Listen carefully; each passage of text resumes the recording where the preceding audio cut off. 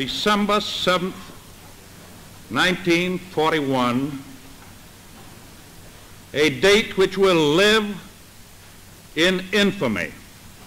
Well, I lived on the corner of Cross in a little apartment there in 41 when Pearl Harbor got hit.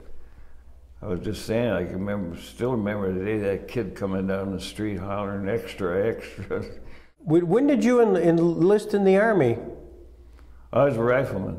Okay. And it was Company E is what I joined. It was 174th Infantry from Jamestown here. I was on there on a troop train. It was probably about 150, 175 guys from Jamestown. What year was that? 40, September 40. Well, I enlisted because the draft was coming up, see. Okay. I figured I might as well, you had to join for a year, so I joined for a year. And this was in the Army? Yeah, 1940. I went to Fort Dix for a year's training. I can remember in Fort Dix, guys would go home, we're on Liberty on the weekend at noon, we'd after inspection, they'd take off. And then readily Monday morning, the guys would go to get shoes on, and after shoes would be nailed to the deck, and campaign hats would be nailed on the wall. The ones that stayed at camp would do all that crap, you know. Slip your shoes on and then try to take off.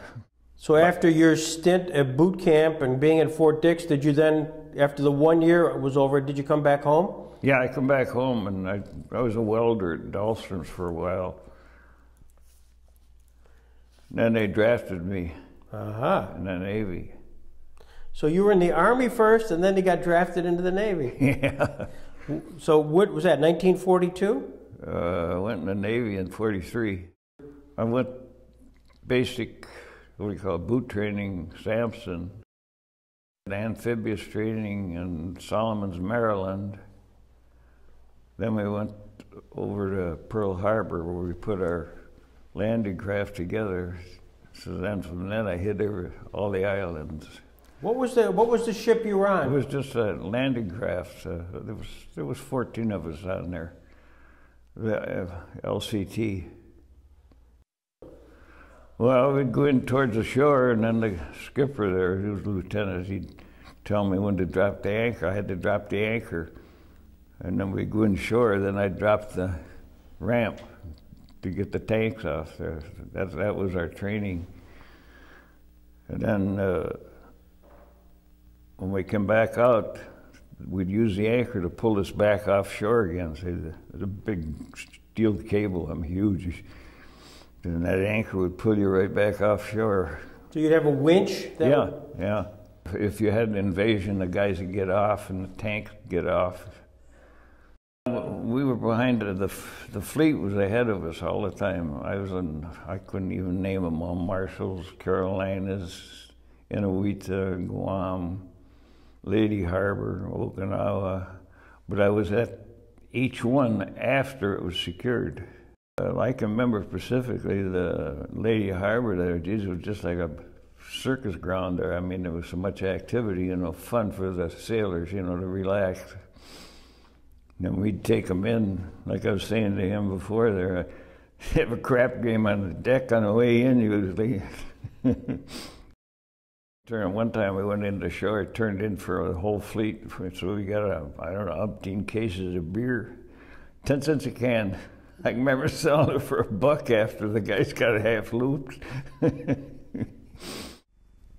But we lived just like a family on that. See, there was only 14 of us on there. And we sat at a table and ate. We had a real good cook. That wasn't seagoing either. That's just a flat bottom. I don't know, they're only about 100-some feet long, about 30, 40 feet wide, flat. Only about 6 feet high. I was the worst one I was storming in was, after the war ended when I was in Lady Harbor. And we were scheduled to go to Okinawa to invade Japan.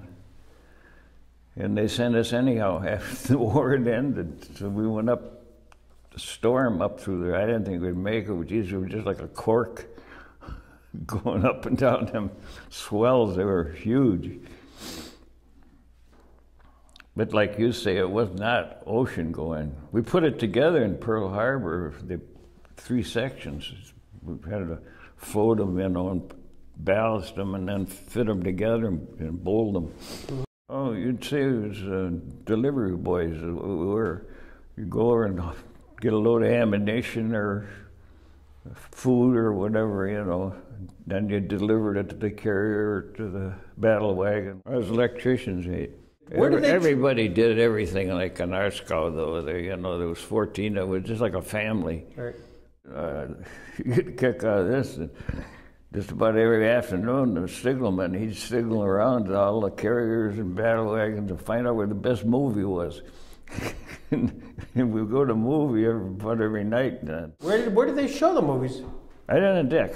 Okay. I've seen a lot of them come in there pretty beat up. I think the worst one I've seen, I think it was a Franklin carrier. That thing was half gone. So describe the Franklin. When you saw it, what did it look like? Who was that? The Franklin carrier. Oh, I don't know. I can remember there was a lot of bodies in there, and there was stuff when they came, and they were looking for details to when it cleaned it out. I remember that, but it's pretty morbid. And you were coming in after each island was secured. Yeah, right, exactly. Like I must have been 10, 15 islands. I remember one time we got in a crap game. We were anchored there, and the other ones come up and tied to us. And I had a crap game going there. And geez, I went in my locker. I got my last $10 bill. That is in the crap game. I got hot. Geez, I cleaned them out. Well, $400. I took it over to the Fleet Post Office the next day, cash, put it in an envelope, and registered mail. I got home all right too. I remember in Lady Harbor once, I was on a Sunday afternoon, I was making fudge in the galley, and this native come up, he wanted cocoa.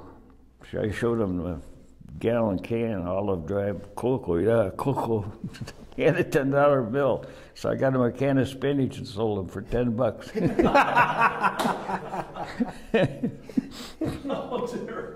Then one time my wife sent me some chocolate physic.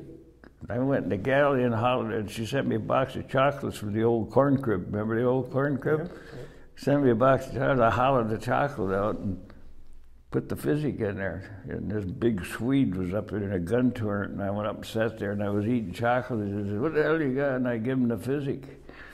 Next morning he got up, I didn't see him, the cook told me. He says he got out of the bed and stood there scratching his head. He crept in the bed.